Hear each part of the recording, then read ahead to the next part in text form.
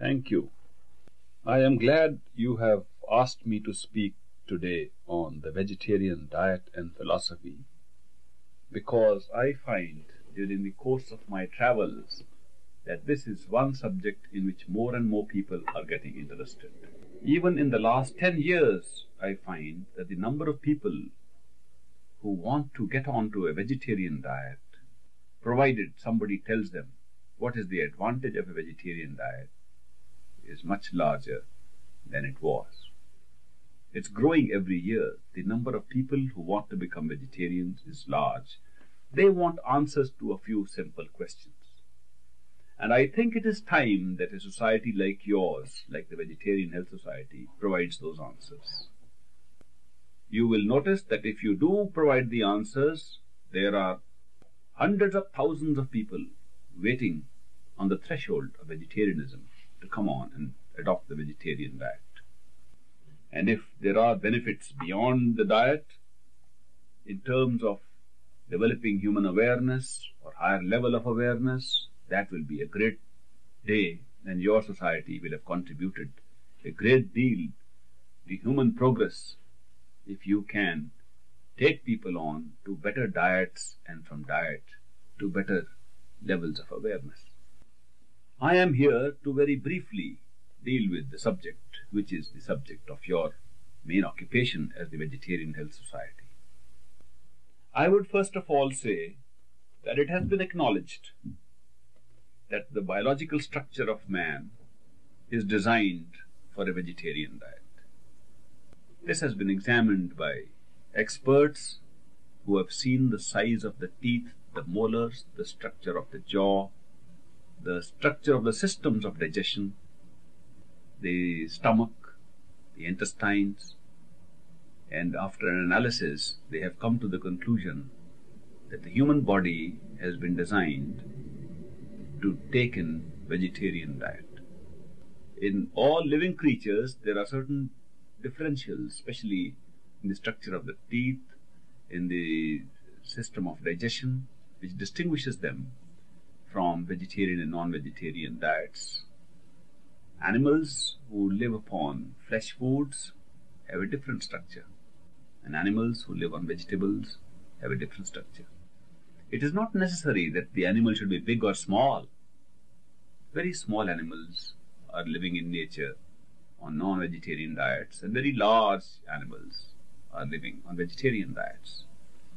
But it seems that nature has differentiated while constructing physical bodies for these beings into the categories of vegetarian and non-vegetarian animals. And fortunately, man comes in the category of vegetarian animal. Therefore, you will realize that if a man has given up vegetarian food and has gone on to non-vegetarian food in search of something for his palate, for his taste buds, he has become unnatural. A man taking non-vegetarian food is eating unnatural food, because the food that he is taking is not designed for the bodily structure which he possesses. This is the basic difference, physically speaking. But of course, man is the only animal that has reason and intellect and the ability to find out what he should do. Man is the only animal that has the exercise of free will. Man is the only animal that exercises choices through the process of deliberation. Therefore, man is unique in that he can deliberately decide whether to stay vegetarian or non-vegetarian. When a man becomes non-vegetarian, he has in fact deliberately gone against nature and has deliberately inflicted a wrong diet upon himself. Since man has this capacity to deliberate and discriminate between different choices, therefore the diet is even more important for man than for any other animal. The capacity to discriminate itself is affected by the diet you take. People have been asking me this question, whether diet has anything to do with meditation. Of course, I have tried to explain to them the philosophy of a vegetarian diet in relation to meditation. But even where I have not been able to persuade them to see my point of view in the philosophy of a vegetarian diet, one test that I have generally given to these students of diet has been very successfully working out. And that test is, try your power of concentration and meditation on a vegetarian diet, then try it on a non-vegetarian diet, and note the difference. Whenever I have suggested to people to practice the two, to the best of my knowledge, an overwhelming majority of those who attempted this experiment have become vegetarians. The difference for those who are actually meditating is so great, it does not take anyone to be a great observer of oneself to see the difference. Why does vegetarian diet have anything to do with meditation? The answer is that meditation of any kind, under any master, under any yoga, under any spiritual discipline, involves the concentration of human attention. You may concentrate your attention on a point behind the eyes within yourself, or you may concentrate your attention on a point of a deity or an object of reverence or worship outside of yourself. In either case, all meditation is a practice of the art of concentrating human attention. How is human attention influenced by food? I'll explain to you presently. But first of all, let me take the example of a man who is reading a book page by page.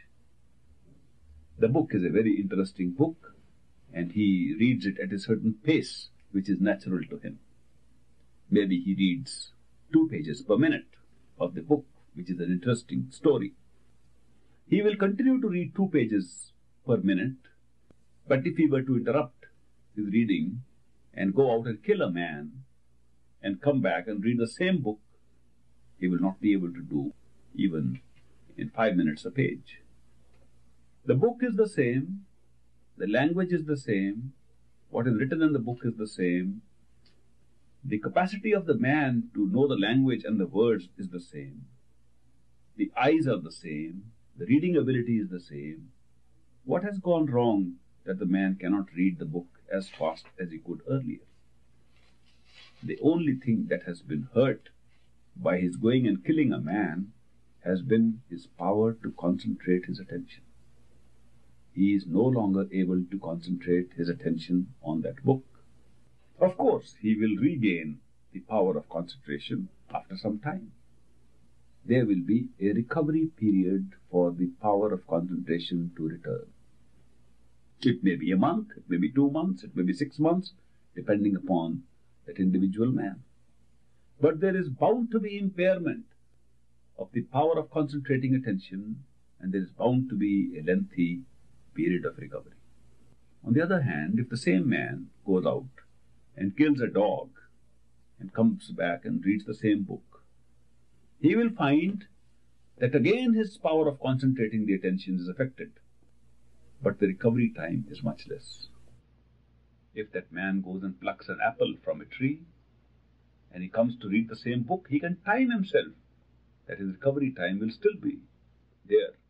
His power to concentrate will still be affected, but very minutely, and much less than what happened when he went and killed a dog, and certainly much less than what happened when he killed a man. Why does killing a living being affect your power to concentrate your attention? This seems to be built into our conscious system, that when we extinguish conscious beings, our own power of concentrating attention arising from that consciousness becomes less. This is a natural principle and can be tested at any time. There is enough empirical evidence to show that when life is extinguished, then the one who is associated with the extinguishing of life gets his own power of concentrating his attention affected, depending upon the degree of intelligence in the life extinguished. On the other hand, one must not forget that life subsists on life. All living things live by extinguishing life of another order. It is not that we can live on stones and rocks. We have to live by extinguishing life. In nature, all life subsists by extinguishing other life. But since the degree of intelligence in life is different, it seems that the effect upon attention and its ability to concentrate is proportionate to the degree of intelligence in the life extinguished. If the power to concentrate attention is of some significance in human life, then it is necessary that man extinguishes life of the lowest degree of intelligence in order that his own power to concentrate his attention is not affected.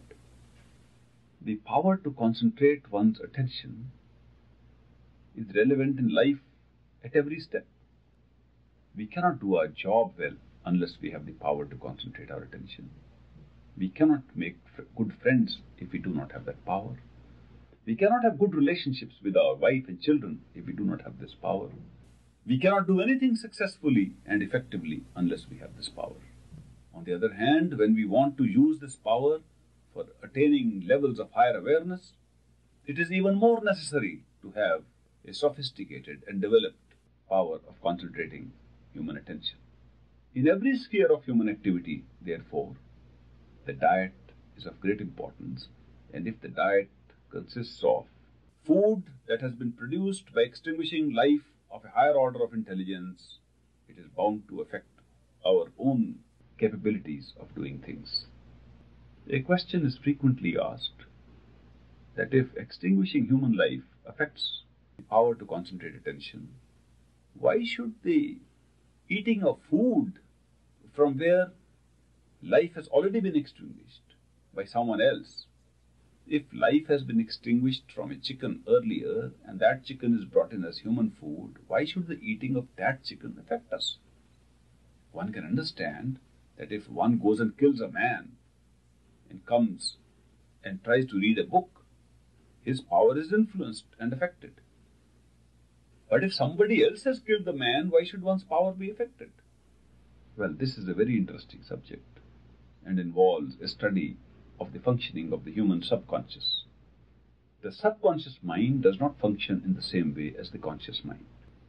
In fact, in many areas, it functions exactly the opposite to what the conscious mind would do. The conscious mind uses the intellect and takes conscious decisions. The subconscious mind does not use the intellect, but just takes decisions on its own reaction to what is fed into it. The conscious mind avoids certain decisions by intellectualizing the pros and cons of the various options available before taking that decision. The subconscious mind has no such capability of deliberating upon the pros and cons and reacts naturally to the stimuli that are placed before it. The subconscious mind cannot be controlled by the deliberations of the conscious mind. In fact, the subconscious mind functions quite independently of what is going on in the conscious mind. The subconscious mind consists of all those so-called forgotten elements of experience, which we do not remember, but which still pop out from time to time through other means of manifestation from the subconscious mind. For example, this impairing of the power to concentrate on a book is not because you have deliberately decided to have lesser attention to concentrate on a book. This is a natural reaction arising from the subconscious mind. The loss of ability to concentrate on anything arises from what happens in the subconscious mind and is not related to what happens in the conscious mind. Thus, when we take food, the association of ideas with the food we are taking takes place in the subconscious mind, and although we may not be the killers of the animals which have constituted the food, the subconscious mind reacts to it as if we are the killers. The subconscious mind becomes accountable for the extinguishing of life elsewhere by taking the food that we take. This has been studied by me over a long period of time in my capacity as the honorary advisor to the Institute for Study of Human Awareness. And over several years of study, I found out that even where a man was not the author of an action, but he absorbed that action into himself through any means, his subconscious mind accepted the authorship of that action. Food is only one of these things. There are many other things. For example, a man has not gone out and murdered a person, but he has gone and had dinner with a murderer. When he comes back, he finds his power of concentration has gone. Now, he has murdered no one. He has just been to a murderer and spent an evening with the murderer. But spending an evening with the murderer has absorbed into his subconscious system the accountability for the murder of the other man. And the loss in the power of concentrating his attention has occurred as if he had committed the murder. There are several instances I could quote to tell you how we vicariously pick up accountability for the actions of others. In the case of food which we eat, it is picked up immediately, and anyone can test out the veracity of this statement by his own experience. You eat the kind of food and see how it affects your power of concentrating your attention. You get the results immediately. This does not require too much research. It affects the power to concentrate attention in proportion to the degree of intelligence that existed in the animal whose life was extinguished. Thus, if big animals are eaten, the impairment is more. If smaller animals are eaten, the impairment is less. But if a lower order of life itself is extinguished, such as vegetables, plant kingdom, the impairment is considerably less. There is no direct relation between the two sets. One is so much less than the other. Where it is of relevance to us to develop the power to concentrate attention, the food that we eat becomes very relevant. I have said earlier that in every walk of life, we need to have the power to concentrate our attention. Therefore, in truth, a good vegetarian food, which extinguishes life of the lowest order of intelligence, is really good and will always be successful. But for those who want to go beyond ordinary chores of life and want to go into higher awareness through processes like meditation, it is an utmost necessity. If a person who is practicing meditation is not taking vegetarian food, he is continuously destroying the capacity to concentrate and therefore never attains any result in his meditation. By the time he recovers from the loss of power of concentration from his previous meal, he has taken another meal. So the process seems to go on. And those who take non-vegetarian meat foods all the time never get an experience of their own power to meditate and the power to have realization of concentration in their meditation. For those who want to go into higher realms of awareness through meditation, vegetarian food is a must. It should also be very light food. Light vegetarian food involving extinguishing of life at the lowest level of intelligence, which is the plant kingdom, is a must for a person who wants to concentrate his attention to reach higher levels of awareness. We must therefore prescribe a strictly vegetarian diet for a student of meditation and higher awareness. Some people may say, well, maybe once in a while we can have a non-vegetarian meal and still get the benefit of the vegetarian meal we have the rest of the time. This is not true, because by continually destroying the power of concentration which they build up, they give a setback not for the time being, but continually. Meditation, like other realizations, is cumulative.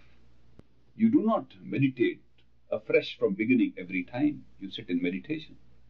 You meditate cumulatively, and the previous meditations which have been done are also added up to what you are doing now. You progress from one session to another, and therefore, to get the cumulative benefit of the time you have spent and the attention you have given to meditation, you must not do anything which destroys this cumulative function. Those who believe that they can be generally vegetarians, but once in a while get off the vegetarian diet, are in fact destroying this cumulative effect and the cumulative function, and therefore they almost start afresh. when they begin meditation again after the non-vegetarian diet. To be really successful in meditation, you must not only have vegetarian food, you must have a consistent vegetarian food progressively helping you in your meditation. And this has to be kept up so that the previous time put into meditation continues to yield results. Thus, a vegetarian diet has to be taken on a long-term basis for those who want to practice meditation. What about the vegetarian diet and the body as such? People in different Western countries, particularly in the United States, have been telling me that vegetarian food may be good for the principles you have initiated. You have enunciated now on the power to concentrate attention. But what about the body itself? If the body itself is not well maintained, what good is it trying to concentrate attention in it? And very often I have been told that vegetarian food, as it is commonly understood in the West, has deficiency of proteins. And therefore they say, if there is inadequacy of proteins, you're not even putting the building blocks of your body into you, how do you expect to achieve any results spiritually or otherwise? Well, that is true. A vegetarian diet that I speak of is not supposed to be one that is deficient in proteins. I am not suggesting that you only take leafy vegetables and eat salads without any proteins. I am suggesting that there is enough range of vegetable proteins available for you to make up for any deficiency that you might experience. Working in developing countries, a team of experts in vegetarian foods found that the calorie protein malnutrition had occurred in certain developing countries because they did not supplement the leafy vegetables with adequate protein intake, which is also available to them through vegetables. The beans, for example, the peas, the lentils, the pulses, which are all from the vegetable kingdom, are adequate sources of vegetable protein. And this protein ought to be taken along with other leafy vegetables in order to have a complete diet for the human body. The philosophy of vegetarianism does not say that you cut out proteins. I have not heard of that philosophy before. Therefore, proteins have to be taken in, but through vegetable sources. If you take vegetable proteins, you are serving the body as well as the spirit. It has to be remembered that all proteins in the vegetable kingdom are not immediately available for assimilation in the human system. Take soybean, for example, one of the very great sources of a good variety of protein. It contains basically all the amino acids that the body needs, except some sulfur-bearing amino acids, which can always be supplemented by taking some additional proteins. A good soybean protein is useless in the human body if the trypsin inhibitor in soybean also continues to function. Now, here is excellent vegetable protein available for vegetarian diets, yet if it is not properly treated, it can just be taken through the mouth and it passes out from the other end without assimilation in the body. It has been estimated that soya protein, if taken without any treatment, is inhibited from getting into the human system to the extent of 80 to 85%. And therefore, we are losing a bulk of the protein in soybean. And yet we can claim that we are taking vegetarian food, but somehow it is not good for our health, and that is why we are turning to non-vegetarian food. This argument is devised by those who do not know about vegetable proteins. The trypsin inhibitor in soybean, which prevents its assimilation in the human system, can be destroyed and the entire protein made free to reach the human digestive system by this simple device of heating the soybean.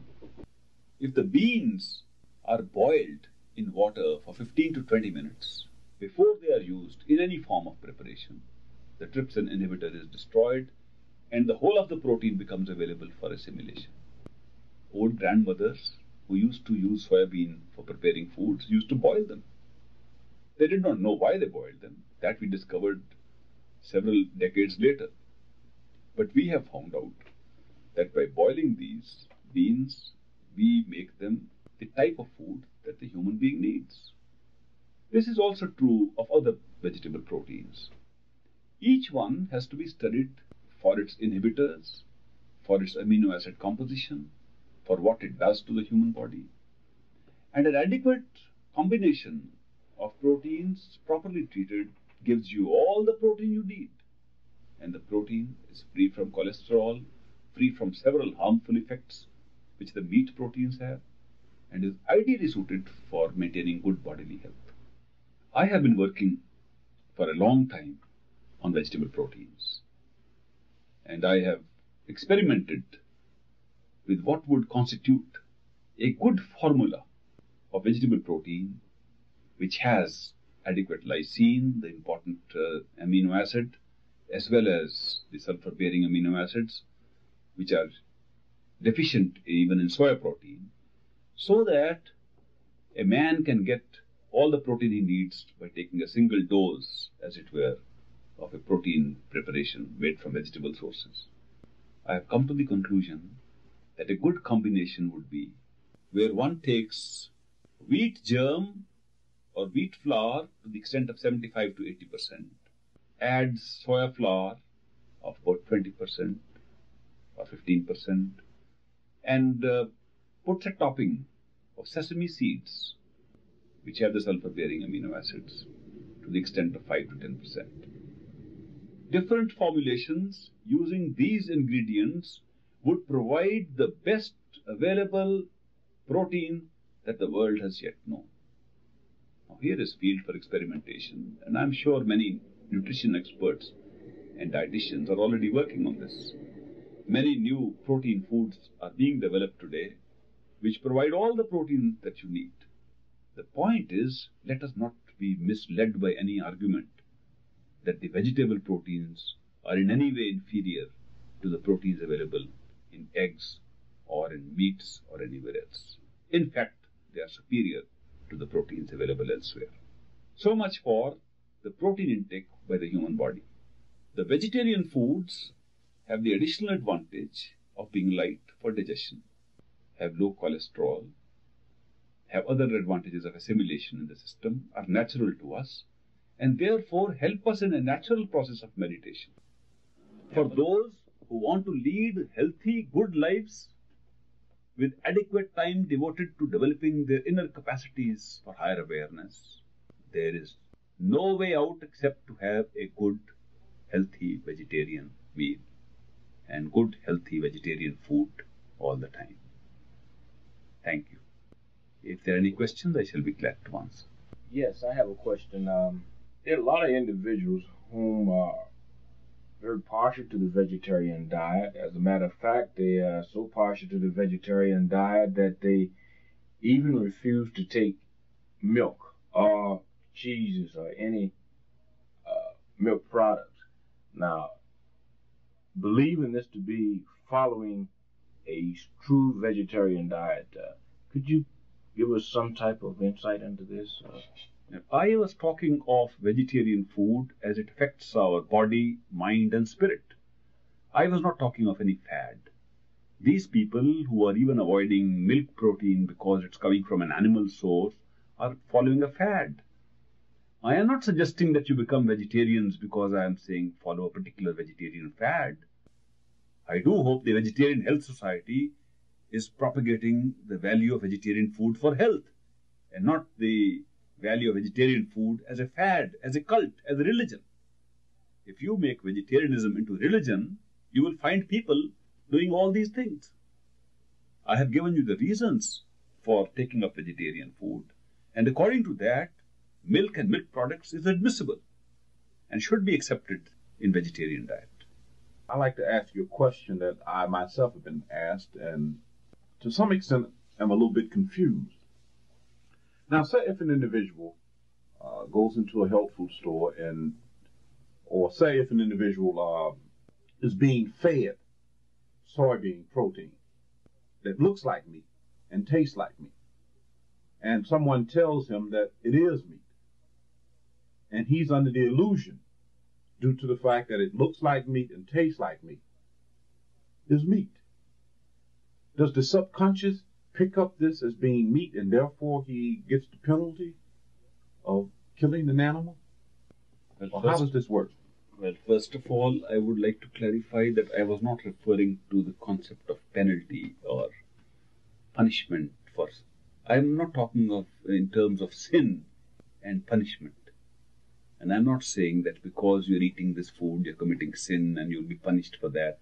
I was talking directly in terms of psychological impact on human subconscious. Fortunately for you and fortunately for us, the food laws of all the countries, including yours, have made it necessary that the labeling should be very accurate. And if you're using vegetarian protein, you have to label it as vegetarian protein. Do you know that about 10 or 12 years ago, when textured vegetable protein first came into your country and became a good substitute for meats, hamburgers were made without using beef, but by using these substitutes made from soya protein. And some of the companies who used to make hamburgers began to introduce 5%, 10% of soya protein in addition to beef. And they sold them as hamburgers till the Federal Food Department here noticed it and warned them that even if you use 5% of vegetable protein, you cannot call it meat. Therefore, of course, you had a great number of Jimmy's burgers and Joe's burgers and all those coming up, where the word hamburger could not be used. Beef burger could not be used. Therefore, the question you have raised is theoretical and hypothetical. In fact, when a person goes into a health food store, and although he wants to take up a vegetarian product which tastes like meat, which has a chewability, texture like meat, he wants vegetable protein. So when he wants a vegetable protein, looks at the label and finds it is vegetable protein. Even though it tastes like beef, it tastes and has the flavor of beef, he is not affected in the subconscious because it is not meat. And there is no delusion in his mind because he has taken it up as vegetarian food. Today you will find that the people who are looking for substitutes for meat, which look like meat, which taste like meat, which chew like meat, which have the grain like meat, these people are looking for them not because they're looking for meat in disguise, they're looking for vegetables in disguise. They want to buy vegetable food in disguise because they have got used to that. Their taste buds, their palates have got used to meat foods, and they will find it easier to switch over to vegetarian foods if they get vegetarian foods which are disguised like meat foods.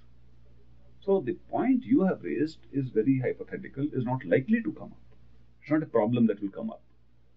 On the other hand, people will jump at the idea that, well, I have turned a vegetarian, yet I can have the same taste and the same flavor and the same chewability and the same feeling in my teeth as I had when I used to take meat.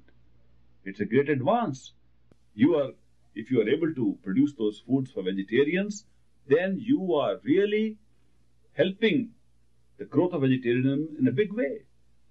Well, we do plan on having products of vegetable protein available for the vegetarian clientele. Well, I think the Vegetarian Health Society would be doing a great service if it can produce a complete range of completely vegetarian foods, but with all kinds of tastes, so that people have the least difficulty in switching over to the proper foods.